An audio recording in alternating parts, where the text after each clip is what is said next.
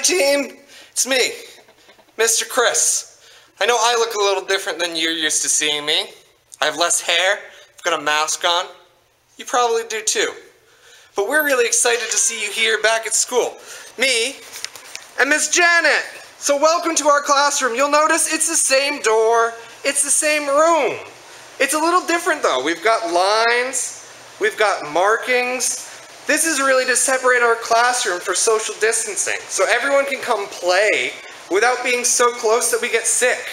We've got a computer in here, we've got all sorts of toys ready to play. We've even got a very special X-ray board in one of our windows to check out. We've got lots of fun stuff to do, and it's all set up so that we can be safe and healthy while we enjoy playing. Now, me and Miss Janet are really excited to see you guys, so come on soon! Hello, this is Miss Ashley. This is Miss Melanie. And we are very excited to welcome you back to school. So we're going to show you our classroom. We made a couple of changes, but it's still the classroom you'll be able to recognize.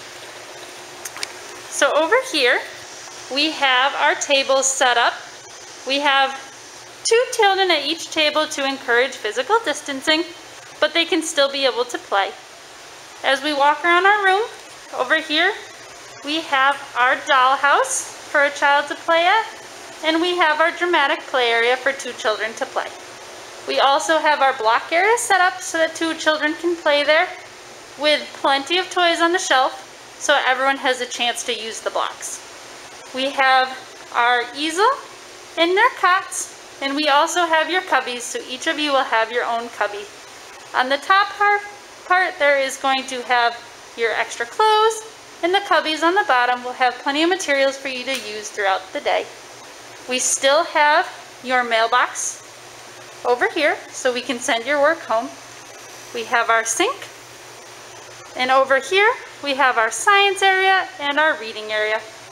On the floor we have markers, so that when we leave the classroom to go to the bathroom or to the playground or to the gross motor room, you guys will be encouraged to have physical distancing, and we can walk out of the classroom together.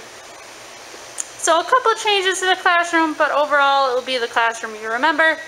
We're really excited to have you back, and Miss Melanie and I are so excited to see you guys. Hopefully see you soon.